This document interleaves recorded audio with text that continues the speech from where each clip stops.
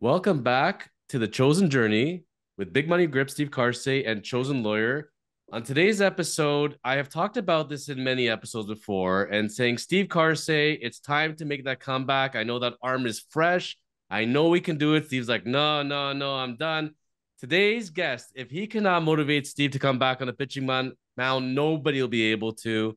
The man that'll be known till the end of time as the rookie, Mr. Jim Morris. Jim, welcome to the Chosen Journey. Thank you, sir. I feel pretty old for a rookie. You're gonna be 125 and probably in a nursing home, and they're still gonna call you the rookie. This is gonna be till the end. You know what? It's not a bad nickname if you think about it. It's true, unless I'm messing up something and they call me a rookie because I'm screwing it up. But other than that, yeah, I'm good. One of the first questions I had to ask you, because I can tell you that if Disney came around and made a movie about me, that movie would be on repeat on my house on the DVD or PVR nonstop. I'd have posters everywhere of it. If I come into your home now, is there any trace of the movie The Rookie? Very few. Um, it's one thing to go through it, but the rookie is not who I am. I'm me. I'm Jim Morris. That's just something I did. And so to sit there and go, and my kids had to put up with a lot growing up because we're on TV. People are driving by our house in the front yard taking pictures, and my kids are like, what is going on? They have no concept of it because they're little at the time. Very few rookie things. I got a rookie poster and I got a chair from the movie set, and that's basically it. And I don't watch the movie. I watched it being filmed. They filmed it from the end to the beginning. So as a baseball player, that confused me. And I'm like, how do they do that? And then they go, hey, we want you to come see the movie. It's finished. And so Sean and I go out to Burbank and we watch the movie. And 3.5 hours later, they're like, what do you think? I'm like, well, it's in black and white. There's no music. There's some sound gaffs. Awesome. I don't know. And then 2 weeks later, I'm in Nashville doing a religious broadcasters convention in Nashville. And I have to talk after this group of media watched this movie. And I had to quit crying before I could go down there. I mean, it was just, it's one thing to live it, but then to sit back and look at all the decisions and things that had to line up just right, overwhelming. And still to this day, 59 in 2 weeks, and go, did that really happen? And all that entailed with that, hanging out with Dennis, flying on Disney's jet, and everything that went along with that was awesome. And it especially sucks now because you have to fly commercial. And who doesn't want to get on a jet with Mickey Mouse ears on the seats and everything else? But they live in a different world than we live in. And this is the real world. And things happen, good and bad. And our job is to analyze that, study it, and learn from it. And hopefully we did that. Hopefully we taught our kids that. And Disney doing the movie was an honor for me. And but Dennis and I still have a friendship to this day, and that means more to me than the movie or anything else. And I know he wrote the Yeah, forward. that's Go ahead, Steve. no, I was gonna say that's great. I mean, I think everybody kind of wants to know if you could take us to uh, back in the day of how it transpired, how you got to get back into it, and be the rookie, so to speak. You said you were a teacher. There's some things that obviously I've read and heard about how some of the people within your life was pushing you a little bit to try to come back after seeing you throw a little bit. I mean, we all know in the baseball world how talented you have to be to reach that level. And I just it's a chosen journey, right? It's a journey for you. So I think everybody would want to know how you got to that point, and then just kind of go into the way it transpired, and then take us through till it finished. All right, Brownwood, Texas high school. Our football coach hates baseball. I'd rather watch grass grow than watch a baseball game. No high school baseball team. So I'm relegated to 10 games a summer. I'm striking out everybody. I'm like, I am good. And then I realize everybody's hauling hay and they can't swing the bat because they're so tired. And I'm like, I am not good. Man, go to my first spring training, get drafted by the Brewers, supplemental draft January of 1983. And I get to my first spring training. I pull up in the parking lot. There's 100 guys there. And I'm like, hey, the whole organization here, that is awesome. I have no clue. That was just the pitchers. And I'm like, uh-oh. And for the next 5.5 years, 6 surgeries. By 24, I'm out of minor league baseball. And I threw 89, 90 when I was in high school during summer league. But now, the first couple of years of baseball, I think my elbow's already injured and I'm going to need Tommy John. But at that time, I'm throwing 84, 85, 86. And I'm like, I'm just like any other lefty up here. I need something different. But it never happened. So at 24, I'm in Dr. James Andrews' office in Birmingham. And he goes, I can fix it and you can go back out in the field, but the decision is yours. I said, it's time for me to grow up. I'm going to go home. Eventually, I meet somebody, get married, start a family, buy a house, get a dog, grow up. That's my plan. He goes, a great plan. Start with the dog. All right. And then I go to college. I go, if I can't play the game I love, maybe I can teach it. And so that's what I started working towards.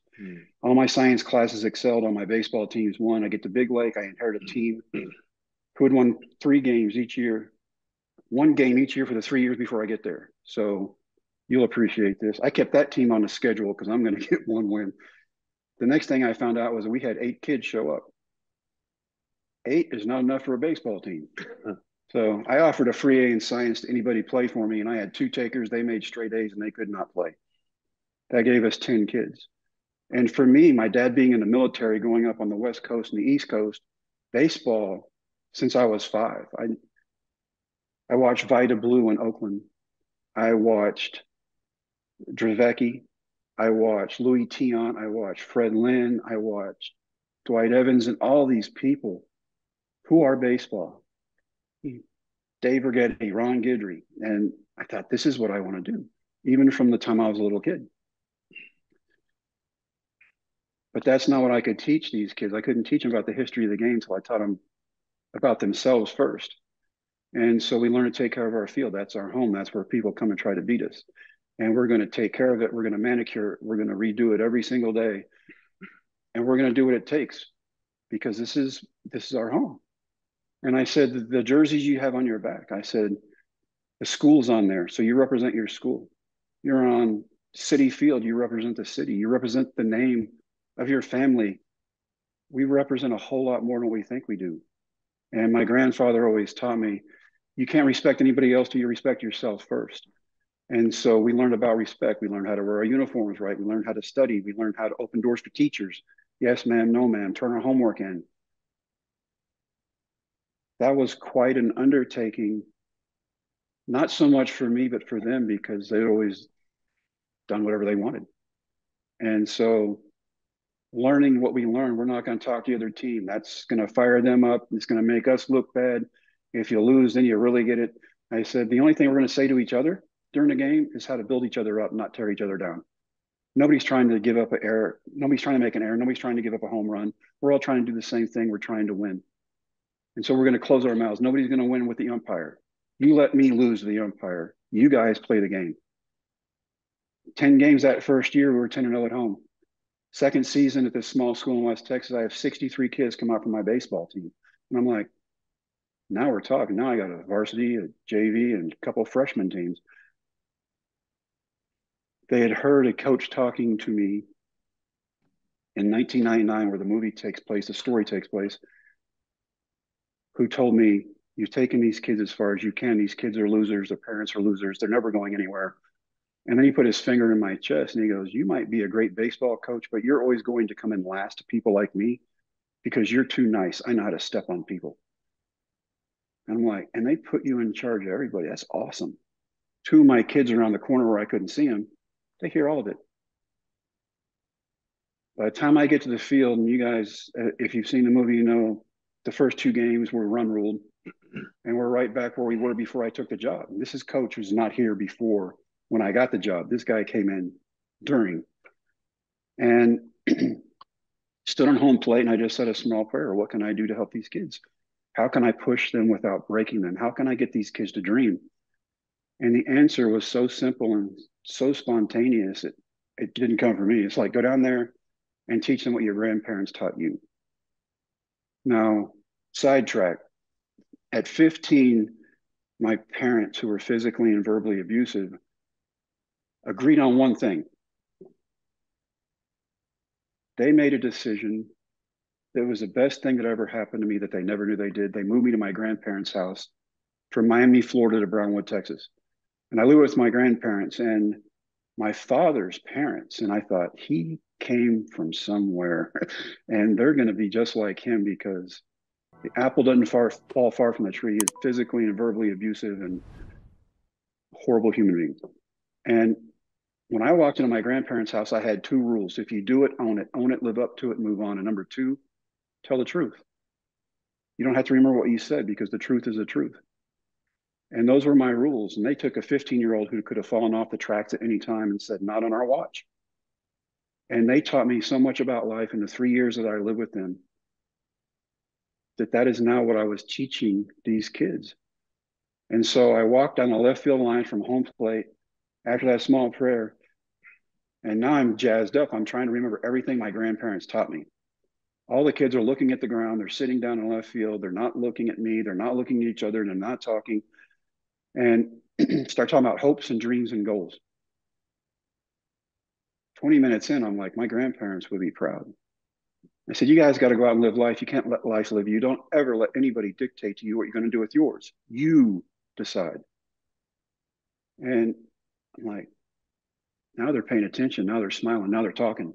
And that's when my 18-year-old catcher looks at me and he goes, oh, what about your dreams? I said, my dream is to watch you guys be successful in the classroom, successful on the field, graduate from high school, then go do whatever it is you want to do, college, trade school, oil field, whatever. But you decide. He goes, that's fine. And we love you too, but we think you still want to play baseball. I said, no, sir, I want to stay married. Thank you very much. Coach, the way you teach us the game, we know your heart's still in it. We know what the other team's going to do before they do it. When you throw us batting practice, we can't hit it. And I said, that's because you can't hit. Well, why are you telling us chase our dreams if you're not willing to do it yourself? And I said, you're 18. You need to shut up. And that made everybody giggle. And, well, what if we start winning? I can't do that. What if we win a district championship? Now, another sidebar, I go back at 28, I had a surgery in which they cut out 85% of my deltoid muscle in my throwing shoulder. You will never, ever pitch again, ever. I'm like, cool. I don't care. I'm teaching. Now these kids can't hit me. And I'm like, oh, we can't hit. That's it. Well, coach, if we win a district championship, which these kids have never been a part of in their life in baseball, we win, you try out. All right, I'll find a try. I can embarrass myself for a few minutes if you guys win. That's great. They win. We're down by 2 runs going in the last inning of district championship. They score 6. And I thought they were excited because they had won, and they were. And this is back before phone cameras and everything else. They're taking pictures and with their parents, the trophy, and each other, and they're hugging on each other. I'm leaned up against the backstop thinking I'm a pretty good coach. And then I remember that last line of my contract. It said, and all other duties as assigned, bus driver. So I go back to the bus while the kids are celebrating. And I start the bus, I warm up, I look out. And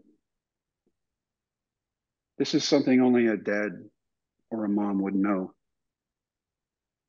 Men don't cry, right? Until that doctor puts your first child in your arms. And then all of a sudden, men learn how to cry. And so I'm excited because these kids are celebrating something not even they thought they could do. So I've got tears in my eyes watching these kids celebrate. Up on the top step of the bus comes my second baseman, who's our team clown, and absolutely the last kid that needed to see tears in my eyes. And when he saw me, he started giggling. I said, shut up. And he pulls out from behind his back a baseball hat, Reagan County Alice District 128 champs, 1999. Everybody signed it. I cry harder. He hugs me around the neck and he goes, we did our part. Now it's your turn. Oh, no. I have to go do this. We get in a second round of the playoffs, lose the third game of 3-game series. Baseball's over. School's been over. The tryout I had found was at Dallas Baptist University. 600 or 700 kids there to try out with every major league team. The one my father, who I do not get along with, the tryout he found was in my hometown of Brownwood at Howard Payne University. Jimmy, the Tampa Bay Devil Rays on June 19th, 1999, are having a tryout. 60 or 70 kids between 18 and 24. First ones that get there get to try out. You better get there early because they're going to count you twice. Well, thank you, Dad. And my kids, who are 8, 4, and 1 at the time, we go to drive an hour and 10 minutes to Howard Payne. I pull up down the left field line. I'm looking at all these kids get out of their car, tall, thin, athletic looking bodies, brand new gear. And I'm like, I look down at the gut hanging over the elastic band of my softball pants, which is not the picture in the movie. Thank you, Dennis. And I'm like, what have I done? I go up to the sign up table, Doug Gassaway. I think Doug was about 70 at that point.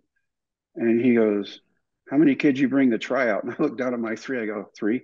He goes, no, 2 try out. And I said, I made a promise to a group of kids who do not believe in adults that if they did something nobody thought they could do, I would try to do something I know I can't do. It's going to be impossible. I know it. You'll get a good laugh. It's going to be embarrassing. But either you're letting me throw or I got to go find somebody else because I made a promise. When I get done, he looks at me with this serious face and he goes, why didn't you just shave your head like every other coach? I'm like, where were you 3 months ago? He goes, you're going to throw last. These guys have to throw from the outfield. They have to hit. They have to be timed a 60-yard run. Do you want to run? I said, I do not run. I'm a coach. I'll help you time them. And he did not think that was funny, but I did. You're last. All right. Kids and I have a picnic, play games, change diapers, get sunburned. Everybody tries out. Everybody tries out. I go out to the field. He hands me a baseball. How many pitches do you need to warm up? To embarrass myself, none. I just want to pitch quickly and run off the field. He goes, all right. And he giggled. He walks back behind the backstop. He picks up his radar gun. He goes, anytime you're ready. Young kid catching me, gives me a sign for a fastball. I'm lined up. Perfect pitch. I'm like, that's a good pitch. And then I look over his head. Behind the screen is Gassaway shaking his radar gun. I'm like, I do not even throw hard enough to register. That's worse than I thought. And when I finally get done, my 1-year-old's crying. They've been in the sun all day. I go to get my kids, put them in the car, turn the air on. The first kid who ran up to me was a catcher. And he goes, sir. And that hurt my feelings a little bit. You threw better than anybody today. I said, that's because nobody here could throw. He goes, no, you had them talking behind the screen. I said, I'm sure I did. Thank you. He goes, good luck, man. He shakes my hand. He runs off. As I put my kids in the car, I turn around and Gassaway, the scouts there. He goes, I remember you. 1982, Ranger Junior College. You were a football star. Everybody wanted to make a picture out of. I said, yes, sir. He goes, you threw 87 or 88 back then, well, sometimes 90. I said, yeah. He goes, well, I don't know what you've done your time off, aside from eat. But the first pitch you threw without warming up was 94. Everything after that went up to 98. And the first thing that runs through my head is a happy dance. I'm like, I throw gas. And quickly followed by, you have been throwing 98 miles an hour at high school kids. You're getting sued is what you're getting. And he goes, look, you're old. Well, thank you again. He goes, but I got a call on a lefty with crazy movement and 98 mile an hour fastball. Don't be surprised if you get a phone call. I go home, it's not 1 call, it's 12. And they want me to come back in 2 days, throw again, see if I could throw that harder if my arm fell off. Call my high school kids. This is what happened. I've got a job in Fort Worth at a great big high school, the opportunity to work with more kids in a bigger environment. Or I go chase this dream. Coach, you told us if we ever had our dream in front of us, you chase it no matter what. And I said, well, I was lying. So 2 days later, it rained so bad they had to have me a brand new baseball every pitch. Half my team were watching my kids and me throw. Sliding up to my knee in mud every pitch with lightning, and we've all got metal spikes on, which is awesome in the lightning storm. 98 every pitch. Signed a contract. It's a minor league contract. I took a pay cut from teaching to play minor league baseball. And Jim, you're not between 18 to 24 at this point. No, I am old. 35 was it? I go 35. 35. And so I go to rehab camp. Guys get well from injuries and surgeries. They sent me there to lose famous Amos cookies and Dr. Peppers. And I've never been so miserable in my life. I throw. Everybody from the front office is there. It's good. They love it. Now we're going to go run. But I was going to go shower. Coaching mentality, right?